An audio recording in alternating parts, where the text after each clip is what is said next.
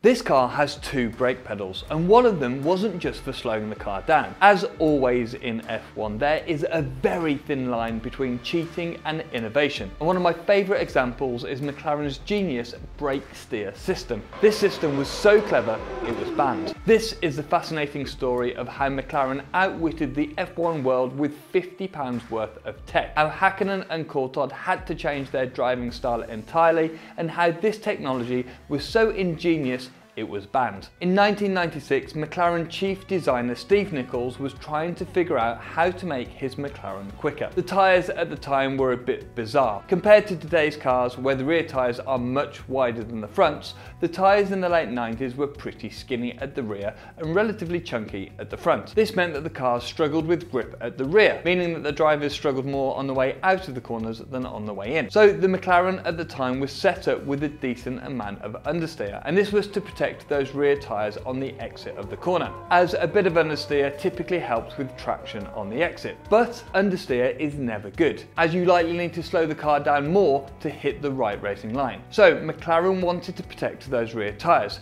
but they didn't want the understeer. That was when Nicols came up with a genius solution to the problem, apparently whilst in the bath. And it was a second brake pedal that would only brake one rear wheel at a time. And so the team decided to try it at a mid-season test at Silverstone. And the system was actually very simple. All they did was add an extra master cylinder to the car and a length of brake hose that attached from that extra pedal to one of the rear calipers. In a world where tenths of a second cost millions of pounds, this was a chunk of lap time for hundreds of pounds. When the drivers hit the normal brake pedal, it would activate all four brakes as normal. The difference was when the drivers hit the other pedal. This was the steer brake that would apply more brake pressure to only one of the rear wheels. And that seems completely backwards. Why would you want to brake one side more than the other? Well, again, it's pretty simple. As the drivers approached the corner, they would push the normal brake pedal to slow the car down. Then, just as they are turning into the corner, they would press the second brake pedal, which would slow the inside tyre,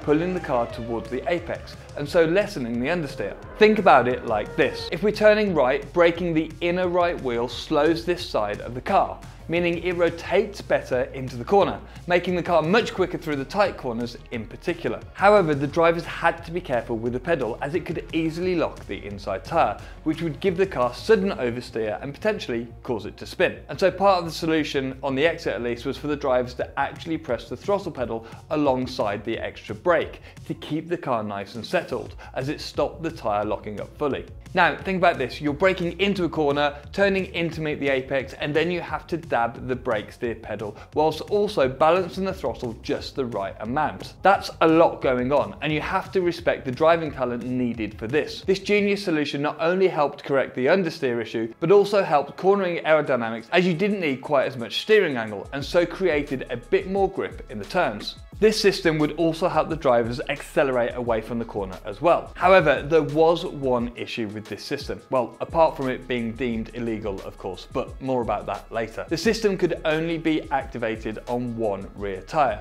So you would need to decide whether you would need help through left or right hand corners. So at Interlagos, for example, it has two really tight right handers. So it makes sense to put this system on the right hand wheel. And don't forget, the slower the corner, the more lap time you can typically gain. So this system had enormous potential. Now, as you can imagine, this wouldn't be an easy transition for the drivers, especially for David Coulthard, who already had 3 pedals in his cockpit, as he was using a foot pedal to control the clutch. This is compared to Hakkinen, who had already transitioned to a hand-operated clutch. And so this meant DC would have 4 pedals to control the car. It helped accelerate the outer wheel, and the inside wheel was being under-rotated, and it would help then reduce understeer and bring the nose in. Oh.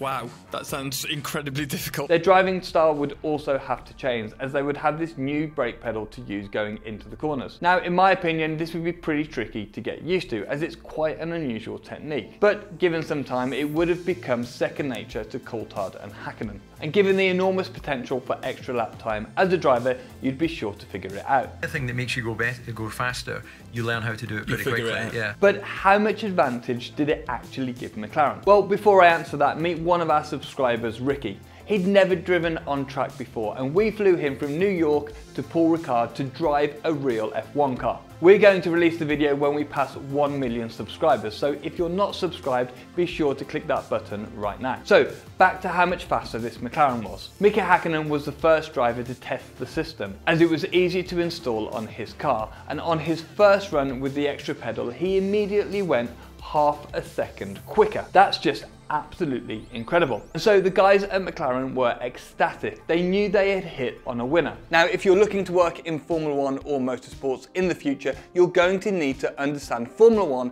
from the bottom up. And classical mechanics are a great place to start. And the best place to learn about this is with today's sponsor, Brilliant. They are the best place to learn about science, technology, engineering, and maths, with interactive courses that enable you to learn by doing. Now, my recommendation would be to take the course on classical mechanics, as it uses Formula 1 as a case study, building your knowledge of friction, aerodynamics and torque. And just look at this, it's even basing sections on the Lowe's hairpin in Monaco. This course is going to be right up your street if you're an F1 fan. But what's best is that you can learn at your own pace, with courses that are specifically designed to build from the fundamentals up. To get started for free, visit brilliant.org/drive61 or click on the link in the description. And the first 200 of you to sign up will get 20% off Brilliant's annual premium subscription. And so the next question is, why don't we see it on cars today? Well, back when it was first installed on the McLaren during the 1997 season, McLaren went on to take their first wins since Ayrton Senna in 1993. But after the Austrian Grand Prix in 97,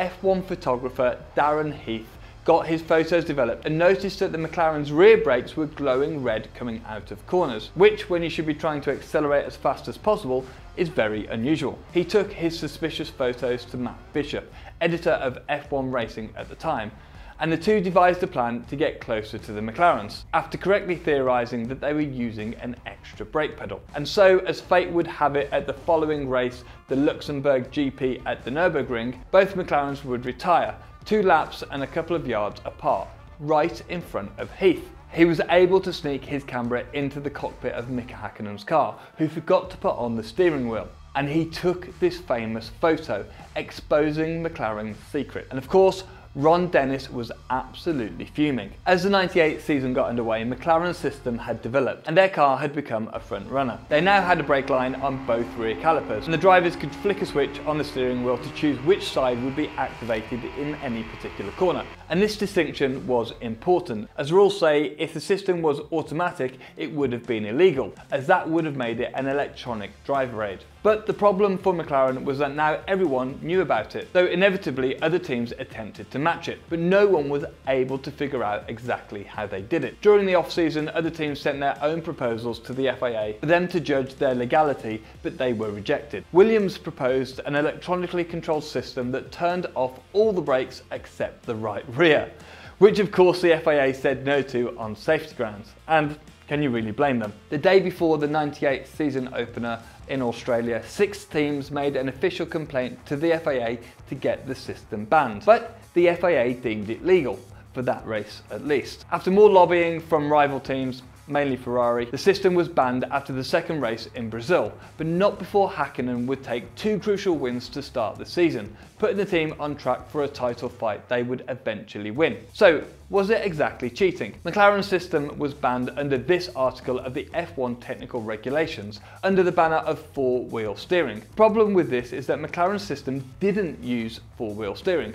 Only the front 2 wheels turned as normal. It only changed the speed of the wheels rather than changing their direction. So it wasn't actually cheating. McLaren were within the rules all along. Those clever engineers.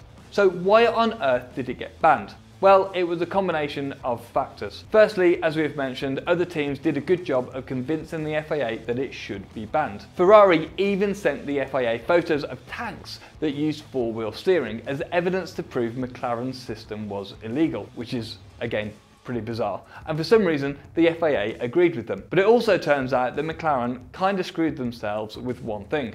They named the system brake steer, which made things difficult when they were arguing that it wasn't in fact a steering system. A bad choice of name and proof that in F1, every detail counts. Was it cheating or was it just clever engineering? Let us know in the comments below. This system is kind of like the active suspension on the famous Williams FW14B, and we made a video about why that was banned here. Thanks for watching, and I'll catch you in the next one.